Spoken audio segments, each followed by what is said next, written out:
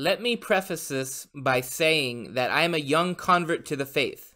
My mum is a Presbyterian minister, and the rest of the family believes likewise. Studying doctrines such as extra ecclesiam nulla salus, I am quite worried about the eternal salvation of my parents and brothers, as I feel that God has entrusted their souls in part to me. I want to evangelize them, but I am not sure how to go about it. Do you have any advice? Should I worry about family cohesion, or should I be as unapologetically Catholic as possible, trying to discuss doctrine with them every chance I get? Well, I don't know your family, and I don't know their personalities. So, take a study of them carefully. See what it is that they respond to. You're absolutely right in that you have a reason to be worried about them, and you have to pray very strongly for their conversion. You have to remember that they will want every possible excuse to disagree with you. So a lot, because it's family, a lot of past grievances will go into their resistance to the faith. Well, you know, Catholicism can't be true because you slapped me at the family outing 17 years ago. I mean, honestly, it'll never be put quite that way, but that can be the level. I don't know your family, I don't know you, so I don't know, but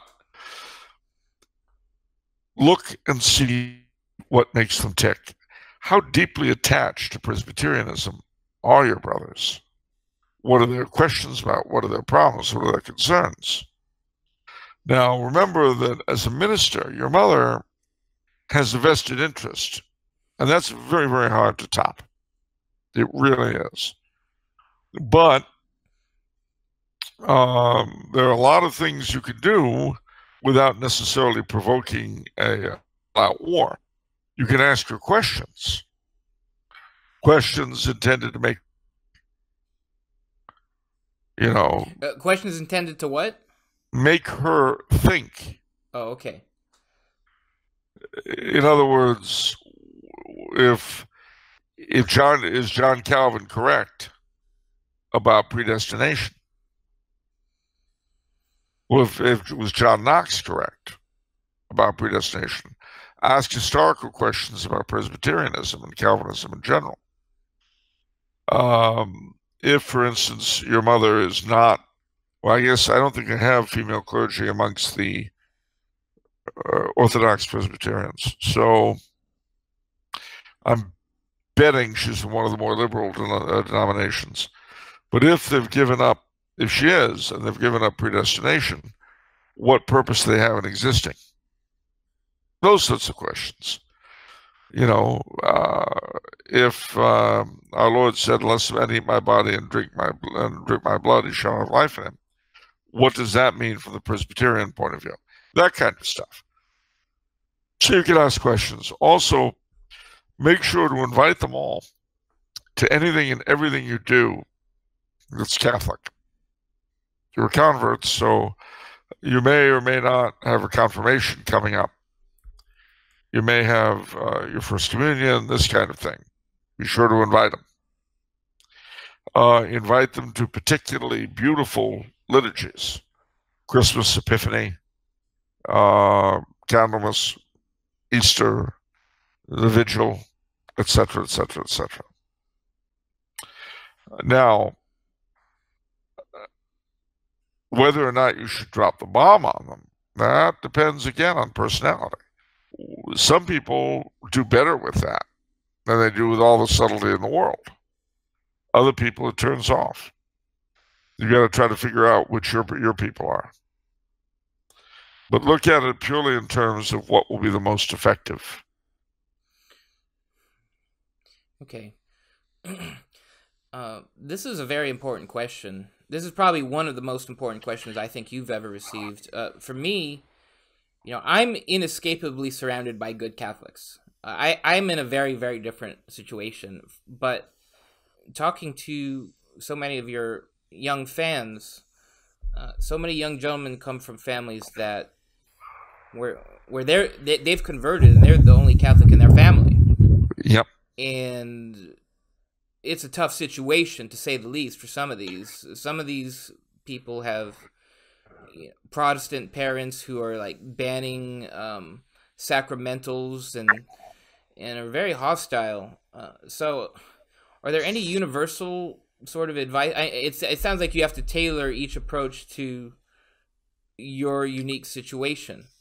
Well, you do. I mean, that's what St. Paul tells us. I'm all things to all men. That was why. Was that a bit And, of you? What your advice to invite them to liturgy? Would that be universal? Could anybody do that regardless? uh, well, I mean, unless if the person is just going to slam the door in your face, maybe yes, maybe no. If it's going to make it worse, maybe yes, maybe no. But maybe it's what they need. I mean, you've also got to pray a lot to the Holy Ghost for guidance on this. But remember that you're in the position that a lot of Catholics were in the late Roman Empire. All right, the first Catholic in your family. Well, a lot of people had that experience, say about AD 183, AD 90, AD 204. A lot of Catholics in Rome went through that. And all you can do is the best you can do. Okay, so one idea just popped into my head. What about, because I'm remembering our talk on the green scapular. What about you slip the scapular into the house? Would that work for everybody? Your whole family? Everyone can do it, of course. Everyone should do it if they could do so without being observed.